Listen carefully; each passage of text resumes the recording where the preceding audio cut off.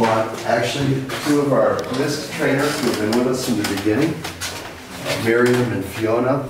They've been with the project since 2007 and have traveled out to the field with literally hundreds of different mothers to train them in the principles of enhanced caregiving using the procedure developed by Nina Klein from Bar-Ilan University in Israel, the Mediational Intervention for Sensitizing Caregivers. Fiona, just a few words. How would you describe the MISC and the impact it's had for the moms?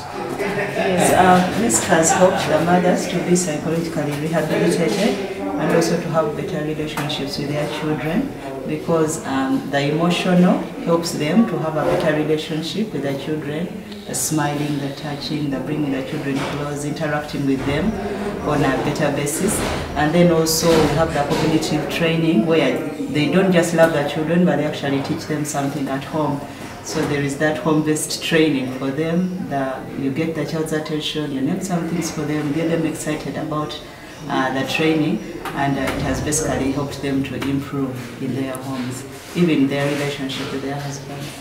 So Mariam, what have you found to be some of the most important benefits of MISC training as you've observed it over the years? Apart from what Fiona has said, I think the major thing is learning how to be expressive. It is not only the children who express themselves, but also the caregivers. And because traditionally we don't talk about feelings, we don't show how we feel, but MISC has brought that out.